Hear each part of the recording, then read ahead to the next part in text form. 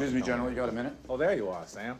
Colonel Briggs has been looking for you. Colonel, take this man into custody. We're in deep shit, Billy. The virus is aerosolized. What are you talking about? It's going airborne. Colonel, would you excuse us? Certainly, sir.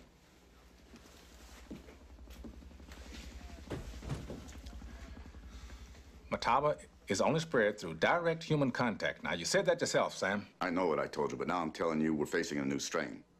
What? It spreads like the flu. Impossible. Fine.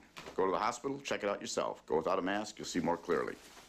You got 19 dead, you got hundreds more infected, and it's spreading like a brush fire. You got to isolate the sick, and I mean really isolate them, Billy. We got to get everybody else back into the houses. We got to keep them there. We're doing that, Sam. No, we're not doing it because I just drove through 100 people. And if one of them has got it, then 10 of them have got it. And if one of them gets out of Cedar Creek, Billy, then we're in deep fucking shit. And we're already in deep fucking shit. And if you're gonna arrest me now. All right, Sam, all right.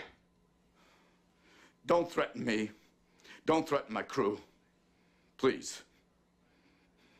Leave us to do our work. All right, Sam, all right. You were never here. No, I was here. I followed the bug here.